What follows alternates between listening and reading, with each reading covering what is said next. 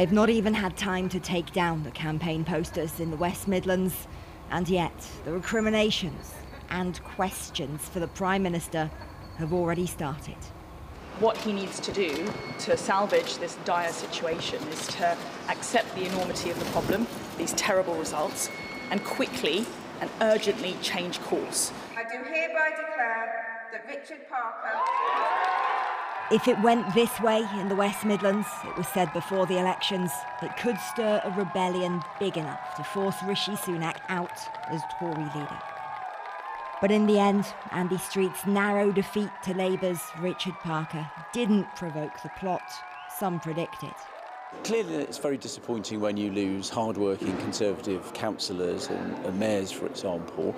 But if you look at the analysis done afterwards and you look at the national equivalent vote share and you look at the forecast, it's clear that they're pointing at hung Parliament, a much closer position than the national polls, which says to me that the next election is not a foregone conclusion. We've got everything to fight for. If the Conservative response is to say, well, things are OK, I think that's pretty complacent from their point of view. It's given us a sense of belief. And any predictions, my response to any prediction is, of course we've got to continue working. Of course we've got more to do. I think we're in a much better place than we have been for years. The Labour gains being celebrated by the party leader include hundreds of council seats in England, the Blackpool by-election and all but one of the Metro Mayor elections.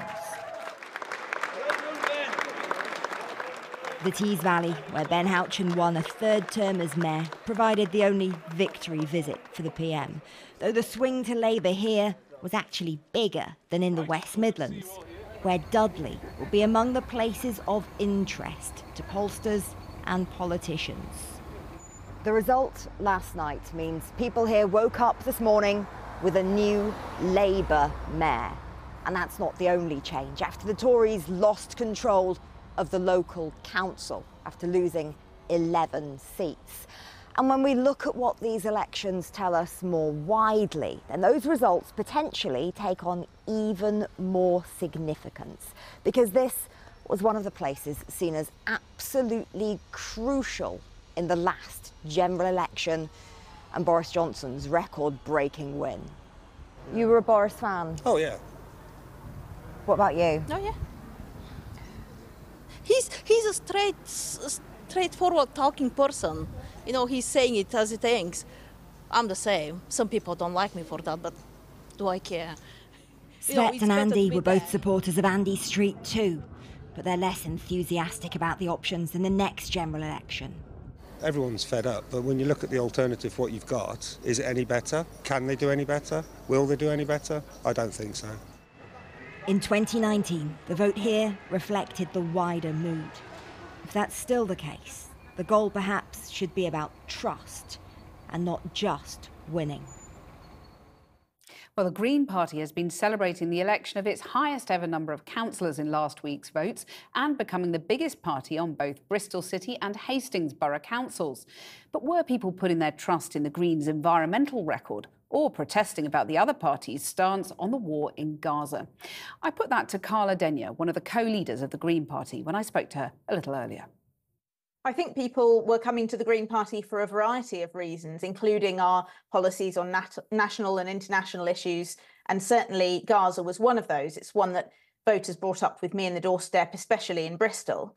But I don't know if I would characterise that as a protest vote. You know, voters choosing their political party depending on that party's policies would be accurately described as how democracy works. Well, one of your new councillors in Leeds, Mothin Ali, declared his victory was a win for the people of Gaza. Well, what did you make of that?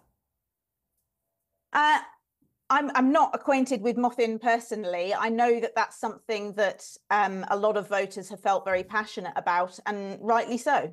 I wonder how well you vetted some of your councillors, because Mothin Ali, the new Leeds councillor, for example, not long after the Hamas attacks, he suggested that the Israelis were white supremacists. He also called a rabbi a creep, a kind of animal and a lowlife, because he served in the Israel Defence Forces. That rabbi subsequently was reportedly forced into hiding. And one of your Bristol councillors shared anti-Semitic material about Gaza. Are you aware of these comments? Okay, I'm not familiar with all of the details of what you're saying about the Leeds councillor, so I wouldn't be able to comment on that. But it's clear that we would never support anything that extols violence. As I say, the Green Party's consistently condemned the attacks by Hamas on the 7th of October. But you're concerned by those comments then, as I've just relayed them to you? If they are as you've relayed them, then that is very concerning and not in line with Green Party values, and I will certainly make sure that those are looked into. Are you happy for him to remain as a councillor? He's only just got elected, but are you happy for that?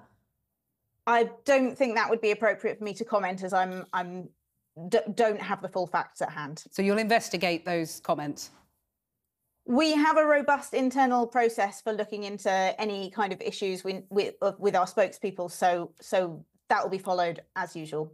I mean, the reason I'm asking these questions is really because some people sort of discovering some of these facts about some of your new councillors will ask, you know, is the Green Party a responsible party of local government? Well, I think the voters believe that we're a responsible party of local government, as we've seen this large growth in the number of councillors. And even before these local elections, the Greens were in administration in over 10% of councils across England and Wales. And we've used that power to deliver the things that people really want from their local councils. Well, and the fact that some of your time in office has ended rather in tears, hasn't it? I mean, I'm thinking, for example, you got kicked out in Brighton and Hove when you ran the local authority, the council there, because, you know, rubbish piled up on the streets and there were weeds sprouting through the pavements. Old people complained they were tripping up on them. So, and I just wonder whether people who voted these councillors in record numbers know what they're letting themselves in for. Well, actually, several of the councils where we've seen substantial gains this time around are in places where the Greens have been in administration for a considerable amount of time. So if you take Stroud, in Stroud we've been in the administration jointly with other parties for over 10 years. And in this election this week, the Greens have made huge gains and are now the largest party on the council with 22 councillors. So I take that as an incredible vote of confidence for what Greens are getting done. Yes, of course, we lose seats in some places as well as win, and I'm certain that the Greens in Brighton and Hove are learning about, you know, what the voters want and are listening very keenly at the moment. Carla Denyer, thank you very much for joining us. Thank you.